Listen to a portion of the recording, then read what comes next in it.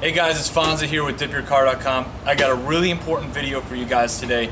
We do a lot of projects showing how to use the product and where to use it and things like that, but what we're going to show you today is how to fix PlastiDip. Now, you guys use it on wheels, whole cars, all sorts of different things, and even for myself, up until now, if you got a break in the PlastiDip or if you got some texture while you were working on it, there's really nothing you can do other than to peel it off and start over. Working with this stuff as much as I do, I've come up with a couple different tactics that can not only help you fix a break or a roll in PlastiDip, but also help fix any texture that you may have gotten. That way you don't have to peel it off, you don't have to start over. So we got a little fix-it kit that we're offering on the website. It's really just to put everything together in one bundle so you know where to get it. And I'm going to walk you through today. We've got a wheel here with a break in it. We've also got some texture that we threw on there as well. I'm going to walk you through how to fix those, bring it back to a recoverable situation. Fonzie with Dip Your Car. Hope you enjoy the video. Okay guys, now we've taken this wheel. It's got about 3 coats of PlastiDip on it right now. And as you can see here, we created a tear. This is something that you guys see pretty much all the time. It's a tear through all 3 layers. It's actually got some lift there, because as you know, if you try to pull any of that PlastiDip off, you're going to get a lifted section. Now over here, what we've got is we sprayed it from a little too far away on purpose to create some texture. Now everything else on this wheel is nice and smooth. Here's where we've got some of that texture. Now normally, if you try to spray over that texture, the layers on top of this are going to pick up the texture. There's really no way to get away with it. So I'm going to show you how to use our fix-it kit and get rid of this texture and actually repair this tear so you can continue with your project. Okay guys, now I'm going to take you through what's in the fix-it kit. It's actually just real simple. We've got some nitro gloves here, the blue colored gloves, and it's really important that you use these gloves because they're rated for chemical use. And if you're going to be putting your hands on the thinner blend that we use, we really want to have the glove that's going to protect from that. Also in the fix-it kit is half a quart of the blend of thinners that we use here at Dip Your Car. This works really well to re-liquefy the PlastiDip that's on there and kind of break it down and give us that nice smooth surface. So what we're going to do is I'm going to show you how to fix the break first, then I'm going to show you how to fix the texture. We're going to let that dry, we're going to put some new coats on, see if we can get it back to fresh. Okay, so what you're going to do is you're going to open the blend of thinners and you're going to dip your finger right into that blend of thinners, and you're going to start moving some of that thinner onto the break. And you just want to tap it, you don't want too much. Start working that on there a little bit at a time.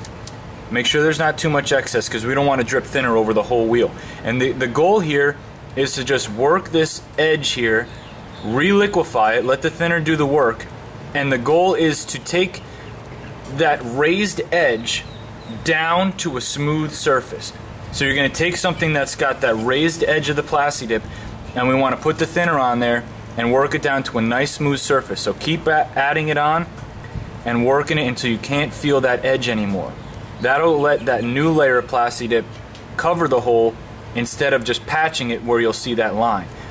And once you feel that really smooth surface where you can't feel the change in levels anymore, then you're just going to let it dry and we're going to start adding more layers. So right now I can't feel any of those edges, so we're going to let it be. Now it's really important to continue to re-wet and rework the PlastiDip with the thinner as you go. If you let it dry too much, it's going to start getting very sticky and tacky, and then when you work it, you're going to start rolling up way too much of the dip. You're going to cause a bigger problem than you already had. So I was able to level that out and smooth it out. We're going to move over to the textured side now. Okay, now we've got this spoke here that's completely covered with texture. We've got texture on here as well. I'm going to leave this one so you can see the contrast when we're done. It's the same principle. We're going to take just a little bit of that thinner. We're going to apply it right onto the dipped surface. The first goal here is just to saturate the PlastiDip a little bit with it before you start working the texture away. Again, if you don't have enough on there, it's going to be really sticky and tacky, and you're not going to be able to work it right. So we've got enough on there now. We're going to smooth that surface out. The texture just melts right away. We're re-liquefying the PlastiDip, and once you get a nice smooth surface on there, there's no reason to overdo it. We're just going to let it dry just like that. All that texture is going to be gone, and we're going to reapply some fresh PlastiDip coats to cover it.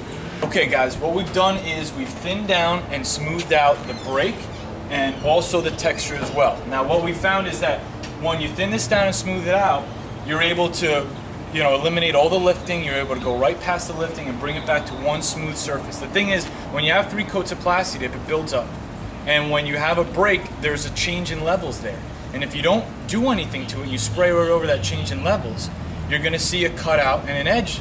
So thinning this down and smoothing it out brings everything down to the same level, nice and smooth, and it eliminates that edge. Now what I'm going to do is put a nice coat of the same black PlastiDip over the whole wheel. Now what we don't want to do is just that one spoke, because we want a nice, well-finished wheel, and we don't want to have one section have more coats on it than others. So we're going to put it a little heavier in that one section, and the other section where we had the problems, but we're going to give the whole wheel a nice finished coat, and we'll see where we go from there.